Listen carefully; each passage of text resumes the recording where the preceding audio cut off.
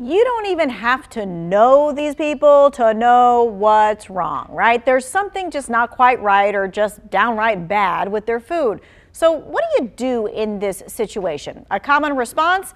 Yeah, you take a picture of it and you document what you're seeing. That's good. But your next step should not be to post it on social media. The next step is to alert the manager of the place where you're eating. The typical response: the restaurant replaces the dish with a new meal and oftentimes refunds your money.